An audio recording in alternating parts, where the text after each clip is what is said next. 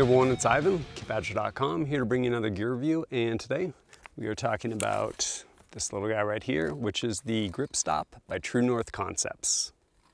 Go ahead and start with, what is the GripStop? It is a stop for your grip, the end. All right, there's more to it. Really what it comes down to is it can be a hand stop as well as a barricade stop. So we should probably look at why is that important. So what does a hand stop do for us? Actually does a number of things. Depending on how we shoot, like shooting style, we can use this to actually create a more stable shooting position potentially. In that when you mount the rifle or pistol, although we never shoulder a brace, so when we mount our rifle, and we can actually use this and create tension on it to pull this back in, potentially create a more stable shooting position. Also, depending on the kind of work you do with these or the kind of training you receive, you can actually use this to create a even more stable grip if you are going to be driving this as an impact weapon, maybe in CQB, turning corners, options. And also it's a point of reference. So when I go ahead and grab the handguard, I know where my hand is.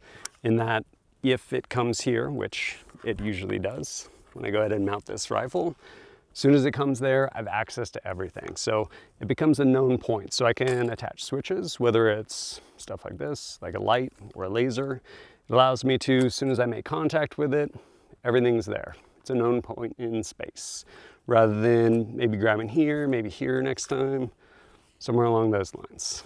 And the other thing it can do is basically be a reference for where you want your hand to go.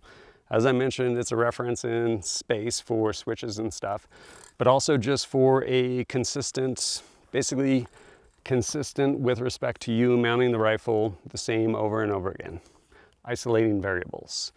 So where do we put our hand out here? Honestly, totally personal.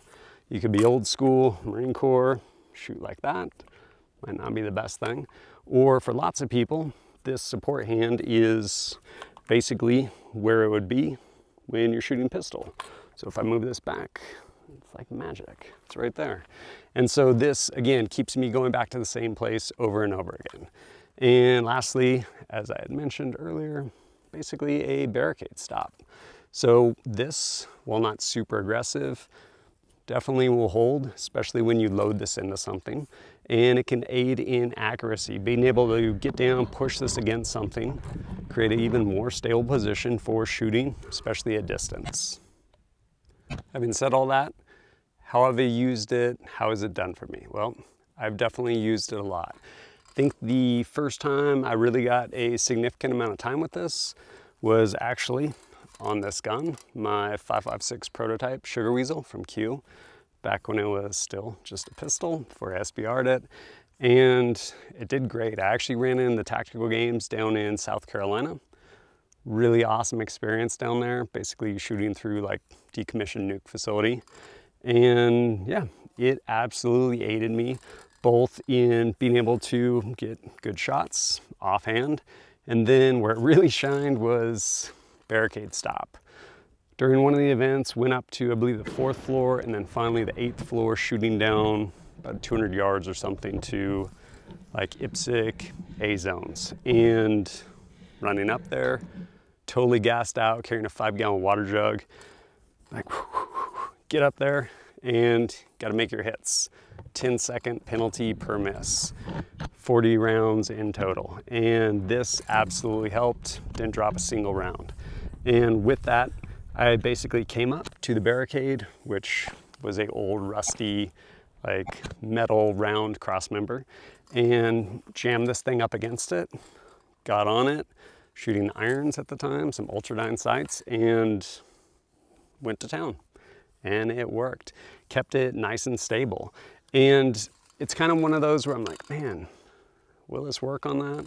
Because you basically have hard surface and hard surface, one being steel, albeit it's painted, kind of rusty, and this being aluminum, anodized. And while there is a texture to it, basically kind of, yeah, essentially these kind of rounded slots cut out of it. So as I mentioned, it is textured. It isn't so aggressive that it's going to end up chewing up your hand or gloves if you're wearing gloves. And it's still just a little bit of grip for pretty much any surface, to include shooting off of that railing.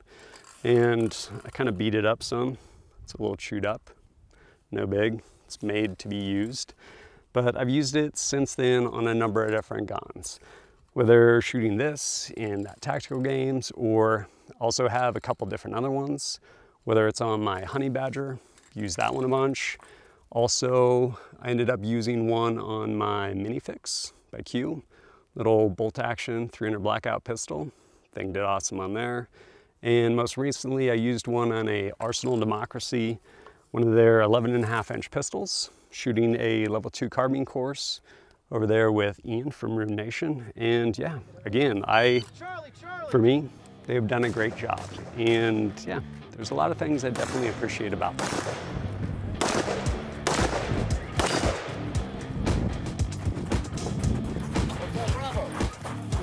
Hotel Bravo.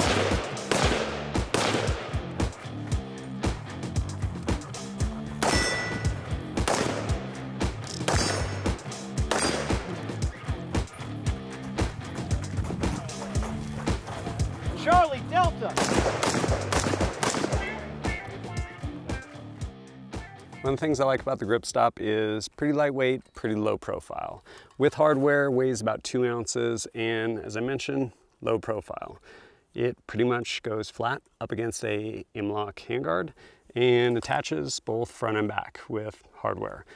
Weighs about 2 ounces, and you can, depending on what you want to do, actually reverse these. So if for whatever reason you want this front piece facing forward because you want to jam it up against some sort of surface and use it as a barricade stop, you can do that.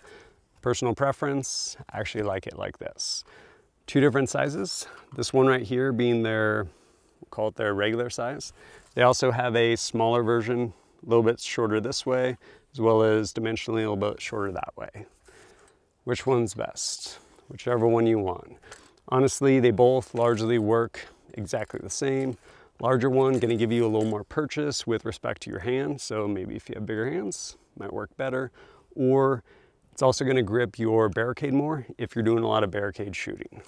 The way I usually kind of run it, since they both work pretty well for me, is if I have a longer gun, even though this is SBR, I'll usually put kind of a larger one on there, and then something really small like my honey badger, I'll usually put the shorter version on there.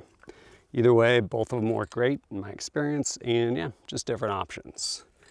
And if you have antiquated technology, pick rail, or like quad rail or something like that, or you have something that is space age technology, like Q-Cert on the Q-Fix or Minifix, something like that, where you have to put basically a rail section. They actually make one for pick rail. So on my Minifix, for example, that is a Q-Cert handguard.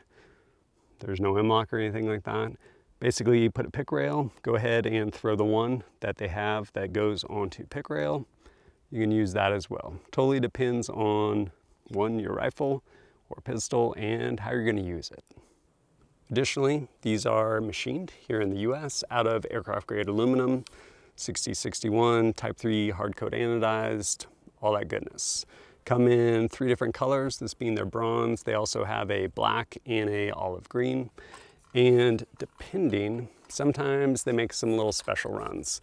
If you follow them on Instagram, you'll see announcements. Sometimes they'll have some wild stuff. I think they just had like a purple one, like a short batch of them. I think they did like a crazy bright green one for St. Patty's Day, something along those lines. All kinds of different stuff. Price-wise, usually around about 52 bucks for the M-LOK, whether large or small. And for whatever reason, the Picatinny mount one, I think it's like 60. I don't know. Apparently there's more things involved, hardware, something like that. But if you pick one up, have some experience with it, let me know how it's done for you. And as always, thanks for joining us at kitbadger.com. Look forward to seeing you next time.